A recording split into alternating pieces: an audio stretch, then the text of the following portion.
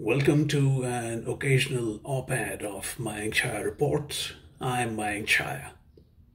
It was inevitable in the current climate of social media toxicity and invective that the Wall Street Journal's White House correspondent Sabrina Siddiqui would be harassed and intimidated online for asking an anodyne question of India's Prime Minister Narendra Modi.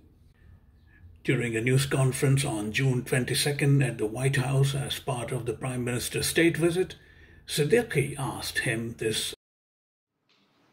Mr. Prime Minister, India has long prided itself as the world's largest democracy, but there are many human rights groups who say that your government has discriminated against religious minorities and sought to silence its critics.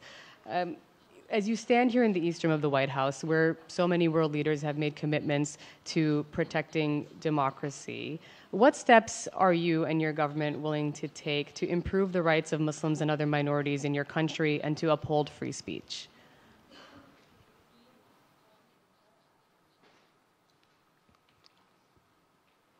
मुझे आश्चर्य हो रहा है कि आप कह रहे हैं कि लोग कहते हैं नहीं, भारत डेमोक्रेसी है। और जैसा राष्ट्रपति बाइडेन ने कहा, भारत और अमेरिका दोनों के डीएनए में लोकतंत्र है। लोकतंत्र हमारा स्पिरिट है, लोकतंत्र हमारी रगों में है, लोकतंत्र को हम जीते हैं और हमारे पूर्वजों ने उसको शब्दों में ढाला है संविधान के रूप में। और हमारी सरकार लोकतंत्र के मूलभूत मूल्यों को आधार लेकर के बने हुए संविधान के आधार पर चलती है। और हमारा संविधान और हमारी सरकार, और हमने सिद्ध किया है डेमोक्रेसी कैन डिलीवर। और जब मैं डिलीवर कहता हूं तब कास्ट, क्रीड, रिलीजन, जेंडर, किसी भी भेदभाव को वहां जगह नहीं होती है। और जब हम लोकतंत्र की बात करते हैं तब अगर ह्यूमन वैल्यूज नहीं है, ह्यूमैनिटी नहीं है, ह्यूमन राइट्स नहीं है, फिर तो वो डेमोक्रेसी है ही नहीं। और इसलिए जब आप डेमोक्रेसी कहते हैं, जब डेमोक्रेसी को स्वीकार करते हैं और जब हम डेमोक्रेसी को लेकर के जीते हैं, तब डिस्क्रिमिनेशन का कोई सवाल ही नहीं उठता है। और इसलिए भारत सबका साथ, सबका विकास, सबका विश्वास, सबका प्रयास, उन मूलभूत सिद्धांतों को लेकर के, और इसलिए हम चलते हैं। भारत में सरकार के जो बेनिफिट्स हैं वो एक्सेस टू ऑल है, जो भी उसके हकदार हैं उन सबको मिलते हैं।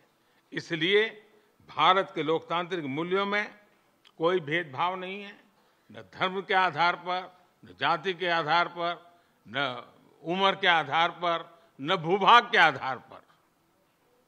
In an ideal world, that should have been that, but not in the world that we live in. The very fact that Modi was asked a question like that, and that too at the White House during his much crowed about state visit, was seen as an affront by his legion of supporters. Add to that the fact that Siddiqui is a Muslim and whose father, although born in India, grew up in Pakistan and whose mother is a Pakistani, was perfect grist for the lunatic social media mill.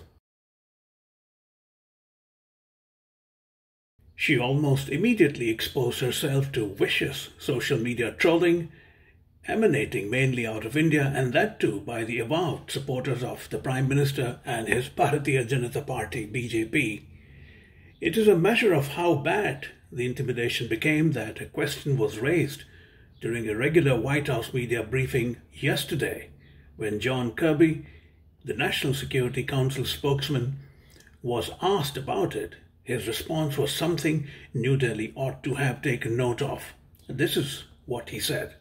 I want to follow up on a different subject briefly. At the question and answer event with the President and Prime Minister Modi, our colleague Sabrina Siddiqui of the Wall Street Journal asked a question of the Prime Minister, and since that time she has been subjected to some intense online harassment from people inside India, Some of them are politicians. They have associations with the pro-Modi government.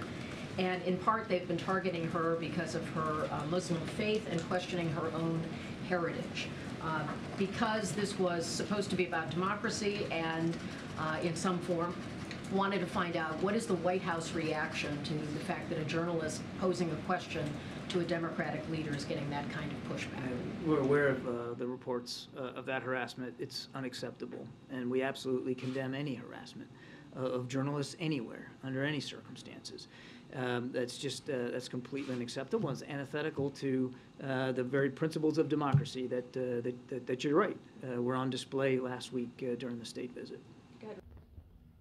Whether Sabrina Siddiqui is a Muslim or a Pakistani, or from Mars for that matter, what the color of her hair is or the brand of shoes that she wears is utterly irrelevant to the substance of a question. The Prime Minister answered it in the way he thought was appropriate. Whether his reply was supported by facts on the ground is a different debate, but the particular exchange should have ended there. It did not, and prompted not one but two White House comments, the second one being from Jean-Pierre, the press secretary, who said this.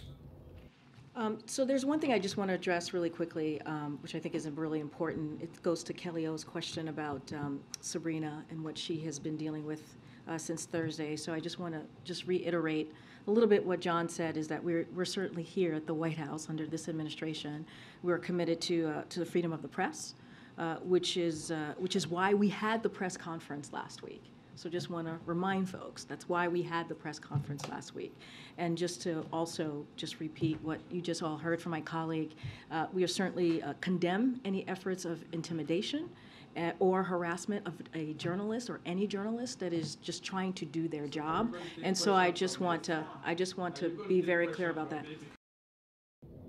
I know it is futile to counsel sobriety to a group of people who feel resurgent in their pride about all things Indian, including some obvious failings, but as India positions itself as the most consequential democracy in the world apart from America, its citizens and politicians may consider the option of not bristling at or flying off the handle at any perceived slight.